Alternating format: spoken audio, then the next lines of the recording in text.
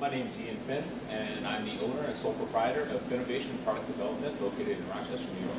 So Finnovation offers full product development services. You can hand us a napkin with your idea sketched out on it, and we'll deliver you a prototype. We do that using CAD software and also specialize in rapid prototyping using 3D printing. As I mentioned, I'm a sole proprietor. I kind of like to keep it that way because it's a lot leaner, and I can also know where every project is at every time, and that kind of specialty and accountability is what a lot of manufacturers look for. They have questions about their parts. They want to know exactly where it is, and you can call me 24/7. I work 7 days a week, and pretty much just get these parts cranked out. There really is no typical project at Finnovation. We basically will work with anybody to help develop their product ideas and help them get them to market and develop a manufacturing plan. Every day I really have no idea what's going to come in. It can be something like this, which is more movie, sci-fi set oriented. This is Ed 209 from the movie RoboCop.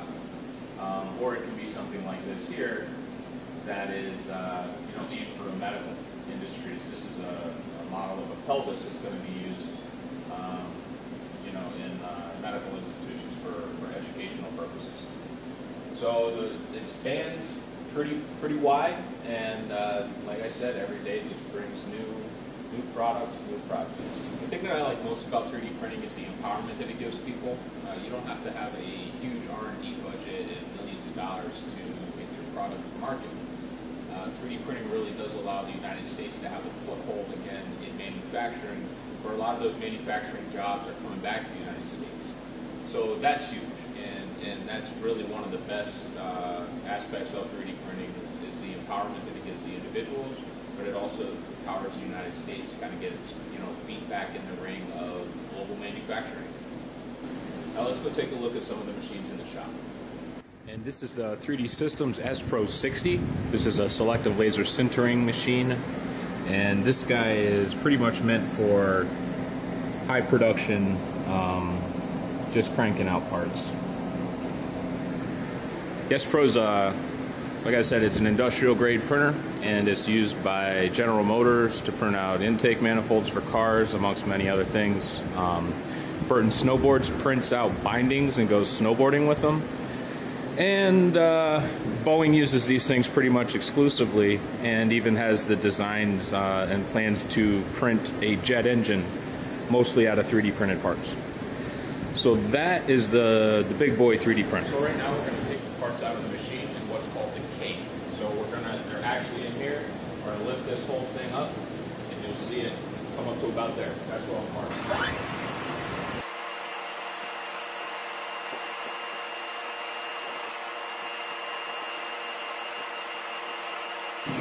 So this here's the part cake, and this is actually what you break the parts out of. Previously you saw a video of the cake actually coming out of the machine, and we bring it to the breakout station. And what you do here is you basically just excavate the cake just like you would dig up dinosaur bones or something like that. So I'll show you how that's done.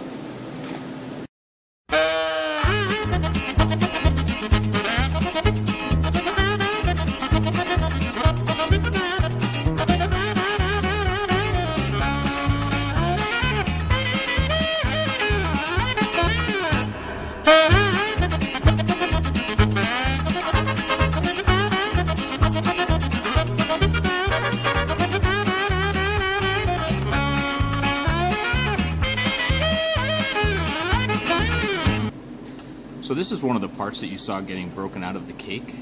This is a car body for a 1962 Ferrari.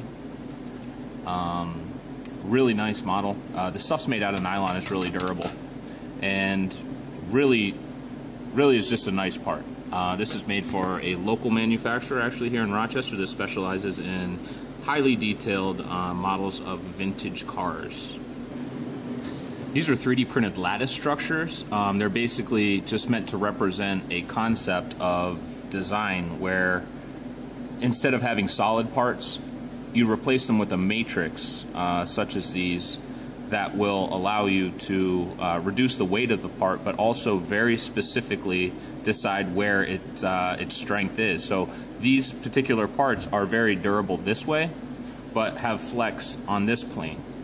I can actually stand on these. This small one weighs about 12 grams, and the bigger ones weigh about 18 to 20 grams. I weigh about 180 pounds, and these things can support me no problem. But they're very interesting. They bounce around, huge in the aerospace industry. This particular one is based off of a carbon molecule, and this basically has rigidity in all directions. It's just an extremely strong model. And then these two are based off of a bone structure, the same logarithms that your body uses to reinforce bone throughout its life. Very fascinating. It's directly aimed at 3D printing. It's from a company called Within, and their software is going to revolutionize 3D printing the way that 3D printing has revolutionized manufacturing.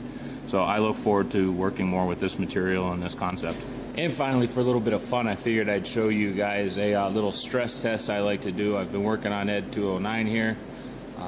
You saw him on the screen earlier, one of these stars from RoboCop, one of my favorite movies. Anyway, I took his guns off. It's a little dangerous. If you saw the movie, he's a little unpredictable.